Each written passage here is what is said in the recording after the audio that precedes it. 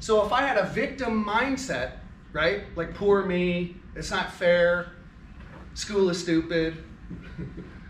What kind of results is that going to get me? Well, for me, it led to prison.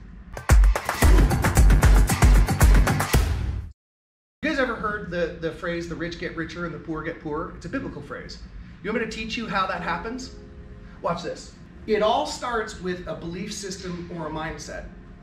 Like if you believe something, in other words, if you've already decided that you're not going to do very good at this test coming up on Monday, if you've already decided that, how much effort will you put into studying and preparing for it? Like 50%, 40%, 70%? What kind of effort do you think you'll put into it? 40, 50? Okay, so 15. Mindset. I'm sorry, I missed it. 15. He said 15. Maybe the most honest answer, right? All right. Mindset is everything. Mindset, if you have a positive mindset, like, hey, this is a test.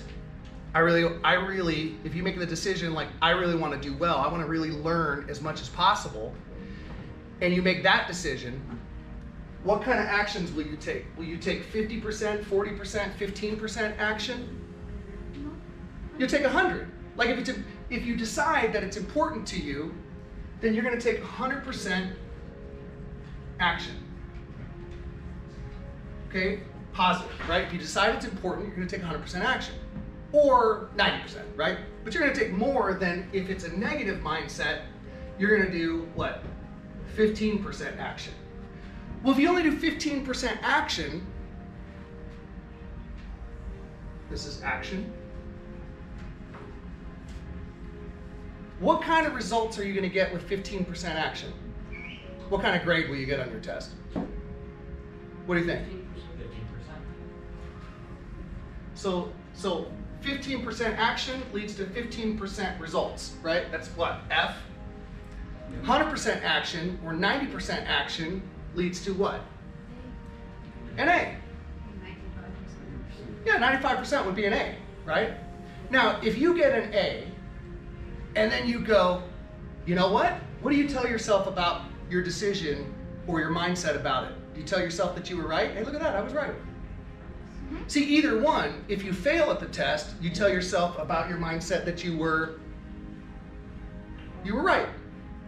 Right? This is stupid. I don't need to study for this, right?